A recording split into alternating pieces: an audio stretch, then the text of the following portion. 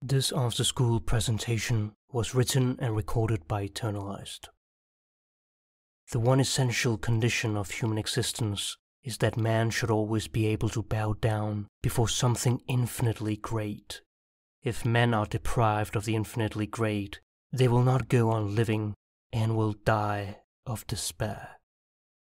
The 19th century Russian novelist Fyodor Dostoevsky is considered as one of the greatest writers in the world. His work explores existential and psychological issues with theology. This interplay between the human and the divine allows us to get to the depth of the human condition. It is a testament to his genius that his work is still widely read and discussed today, for it expresses fundamental and timeless concerns of the human being. Dostoevsky had studied engineering, but his passion for literature made him resign from the career he was trained for and devoted himself to writing, despite remaining in great financial difficulty. He became part of a group of revolutionaries and was eventually arrested, finding himself incarcerated and in solitary confinement. This was, however, the true beginning of his inner life. From the deepest darkness, he found the light with which he later wrote his greatest works. He was led to be shot by a firing squad, but at the very last minute, a messenger arrived waving a white flag. It had been a mock execution, a twisted form of psychological torture. Afterwards, he was sent to a prison labor camp in Siberia in extremely harsh conditions. In his book The Idiot, Dostoevsky sets himself to depict a good soul in a cruel world, and describes the thoughts of a person before execution, mirroring his own experience. It seemed that he had only 5 more minutes to live, and said that those minutes were like an eternity. He calculated the exact time he needed to take leave of his companions, and decided that he could do that in 2 minutes. Then he spent another 2 minutes thinking over his life, and another minute for a last look around. There was a church not far off. Its gilded spire shone in the bright sunshine. He remembered staring with awful intensity at it, and the rays of light sparkling from it. He could not tear his eyes from those rays of light. They seemed to him to be his new nature, and he felt he had somehow merged with them. The feeling of disgust with what must ensue almost immediately, and the uncertainty were dreadful. But he said that the thing that was most horrible to him was the constant thought, what if I had not to die? What if I were to return to life again? Oh, what an eternity of days, and all mine. I should count every minute separately and waste none. He said that this reflection finally filled him with such bitterness that he wished to be shot as quickly as possible. To understand Dostoevsky's works, we should know that he wrote in a time of increasing atheism, nihilism, utilitarianism, materialism, and what would later become communism. Man's ego became the center of the world, and the goal was the maximization of happiness through a calculated and rational approach. Moreover, technological progress would guide man to attain a utopia and finally be happy. However, the exact opposite happened. These ideas were partly the result of the bloodshed of the 20th century. The totalitarian states took over people's freedom and justified murdering all dissenters in the name of progress.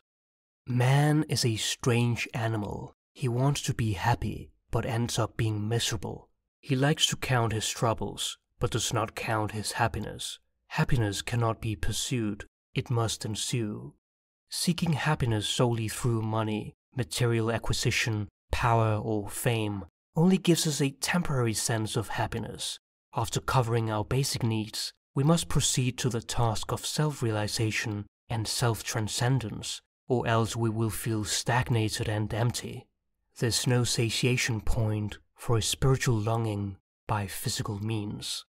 By losing touch with our soul, the essence of our being, and to our spiritual relationship with a higher self, we become neurotic and split. In Crime and Punishment, Dostoevsky portrays the results of this inner split through the character Raskolnikov, whose name literally means split or schism. Dostoevsky uses this character as a mouthpiece for the ideals espoused by the society of his time. For Raskolnikov, God is dead, and in order to fill the void, he must become God himself. One cannot help but to notice the similarities between Raskolnikov and Nietzsche's tragic declaration of the death of God, a historical event that inevitably would lead to nihilism, and God had to be replaced by the man-god, or Übermensch, who would conquer nihilism through sheer willpower. Raskolnikov writes a paper on how extraordinary men can trespass the accepted moral standards for the common good with a clean conscience, while ordinary men blindly follow societal norms and conventions like sheep. Raskolnikov sees an opportunity to put his ideals into practice. After overhearing people talk in a tavern about a wicked and greedy old woman who works as a pawnbroker and takes advantage of everyone, he decides to murder her, because in the utilitarian approach, society would be better off without her, as she is a louse, and her money could be used to help his family and to pay for his studies in order to become a lawyer and perform good deeds for society. Raskolnikov carefully plans the murder and kills her with an axe. But while looking for her money and goods, her half-sister unexpectedly walks in, so he quickly kills her too. Here, Dostoyevsky brilliantly portrays the psychology of a murderer. Raskolnikov, as planned, kills the wicked old woman, but also a totally innocent human being who was in the wrong place at the wrong time. At the very moment of committing the murder, Raskolnikov also killed a part of himself. He was not the extraordinary man he believed himself to be. Instead, he is tormented by his own conscience, and his guilt overwhelms him to the point of psychosomatic illness. The book does not so much explore the legal consequences of crime, but rather what happens to a person after trespassing the moral boundary. In fact, the original Russian title of the book connotes a stepping across, as is the religious implication of transgression. Sometimes one lacks knowledge and thus cannot make the right choices. Other times, however, one knows the right thing but still doesn't make the right choices. This is an age-old problem, and is the result of a conflict between intellect and will, what we know and what we choose. It is likely that we have all experienced something that appeared to be good, but was in fact bad. Therefore, we must learn to use the intellect as a basis for making good choices and to discipline our will. We want to be healthy but are unhealthy.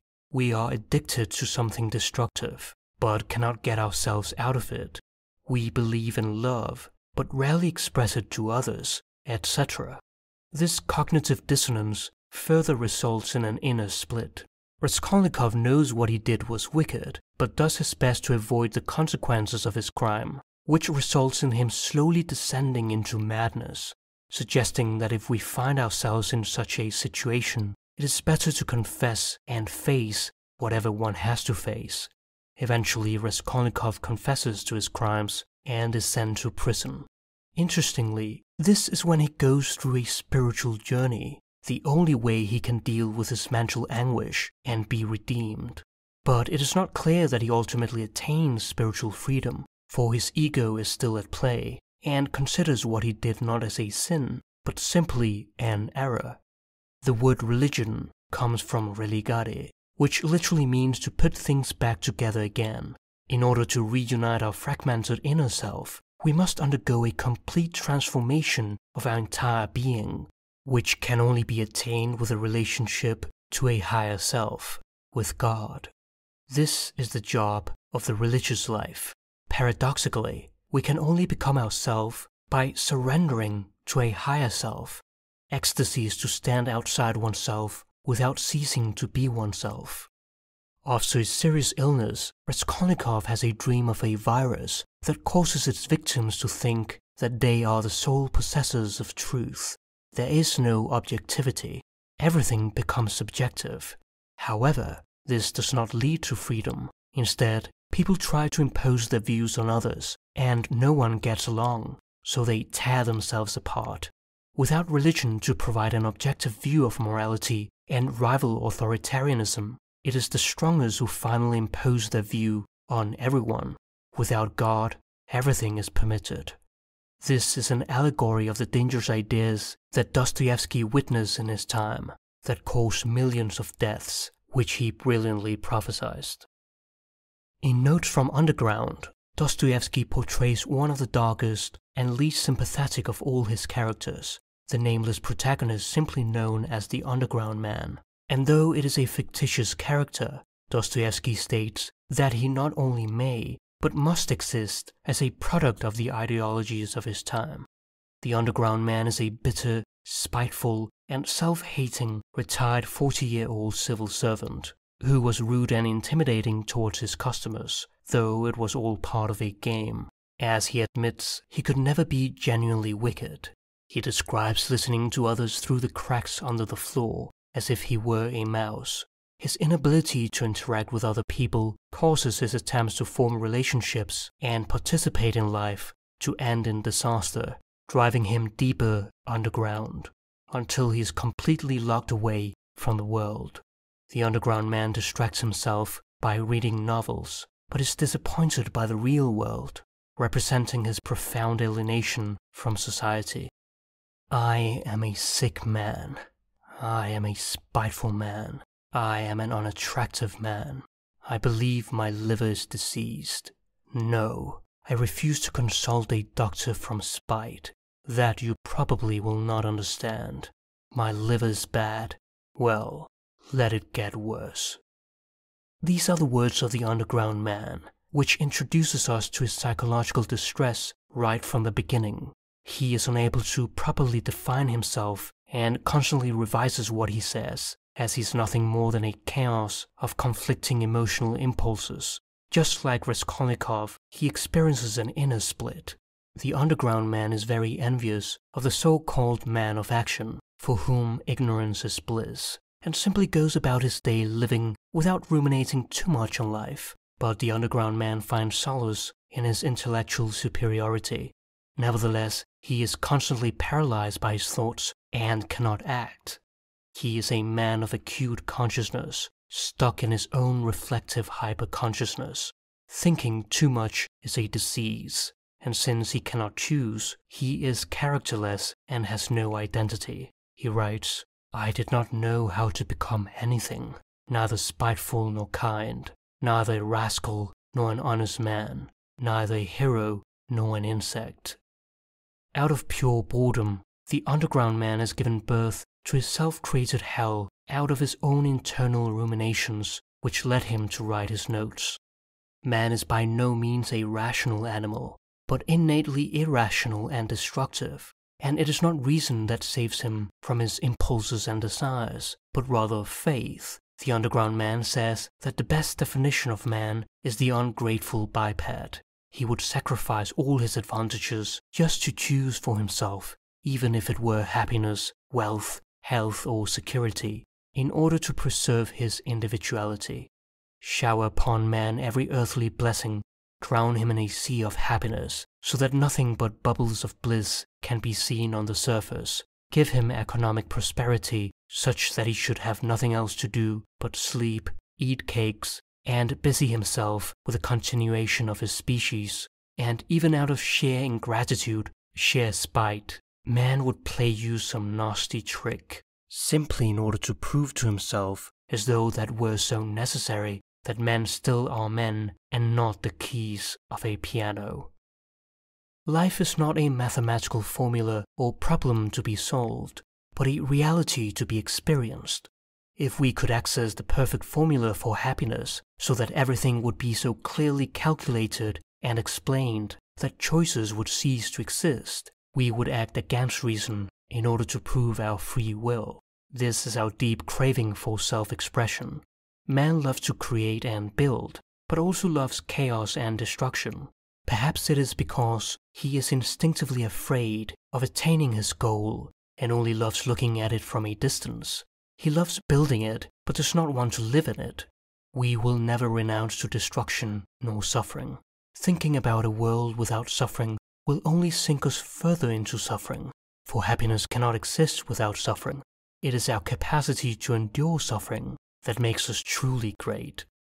For years, the underground man would desire revenge over any small injury and remember it down to the smallest details, and every time would add even more details, teasing and tormenting himself with his own imagination. He admits that he invents adventures for himself, for he really has nothing else to do with his life. Many times, he even takes offense simply on purpose, though he knows that he's offended at nothing, but convinces himself at last to the point of being really offended. He continuously lies to himself so that he cannot even distinguish it from truth, and loses all respect for himself and others, and having no respect, he ceases to love. In the end, he destroys and betrays himself for nothing. Nothing in the world is harder than speaking the truth, and nothing easier than flattery. The underground man ends his notes by stating, "As far as I myself am concerned, I have merely carried to an extreme in my life what you have not dared to carry even halfway, and, what's more, you have taken your cowardice for good sense, and found comfort in thus deceiving yourselves, so that perhaps, after all, there's more life in me than in you." It is interesting that Dostoevsky, though an Orthodox Christian, usually has his main characters espousing the opposite of his own views of life. He does not criticize his opponents, but gives strong and reasonable arguments for them, to the point that we can even relate to them and develop sympathy with them. Rather than telling us what to do, Dostoevsky paints the psychological hell that we sometimes send ourselves into. His work allows us to explore ourselves through the characters portrayed, where we may see a reflection of our own life experiences. We learn from Dostoevsky that we should always put our own existential condition first, and not the ideas others tell us to believe in, to adjust our life views as we ourselves experience life, to beware of utopias that seduce us and leads us astray, to see life as a polarity and suffering as a necessary complement to happiness, and to focus on what truly matters in the end, our relationship with our deepest self and God, without which there's no salvation at all. I hope you found this collaboration valuable. If you're interested in learning more about the works of Dostoevsky and other prominent thinkers, head over to my channel Eternalised. Thank you for watching.